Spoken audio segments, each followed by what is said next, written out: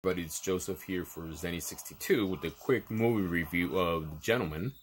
The Gentleman came out this Friday.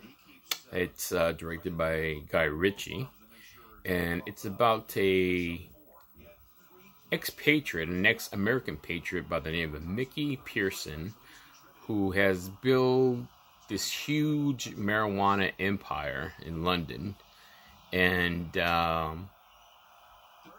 decides that he wants to get out of the business. And once that decision is made, it's just an assortment of schemes and scams and plots to take over that business begins. And that's when the movie really turns into something spectacular. For the most part, I'm always a little iffy about Guy Ritchie movies. I did like the Sherlock Holmes movies. But this movie in particular was interesting. It was well thought out, well acted. Let me tell you that it features Matthew McConaughey as Mickey Pearson. It also features Colin Farrell. Surprisingly enough, one actor that was impressive in the role that he played was Hugh Grant, who kind of plays like an Enquirer type of reporter, trying to, scheme his way into getting information and taking pictures and hiding in the bushes, so forth.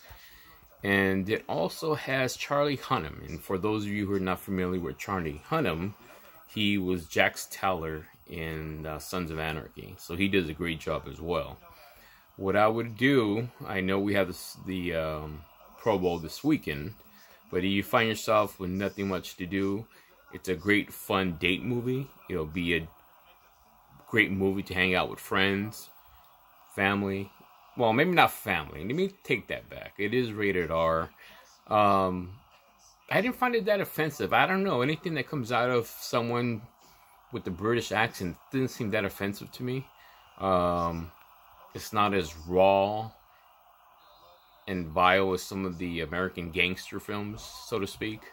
But I think you would enjoy it. It's well made. It was a lot of fun to watch. And look forward to you seeing it.